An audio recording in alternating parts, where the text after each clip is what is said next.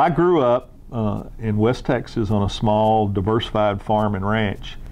And it was small, and I knew it was something I really enjoyed, and grew up loving working with animals and agriculture and even crops like wheat and hay.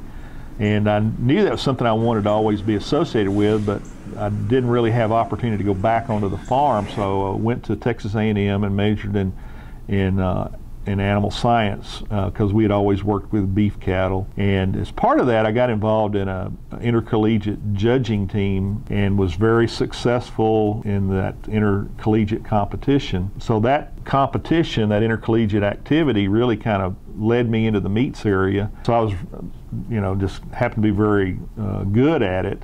And I got an opportunity to coach the meats team at Oklahoma State University, and so I got an assistantship to work in that area, and that's where my interest really started, and really kind of one thing led to another.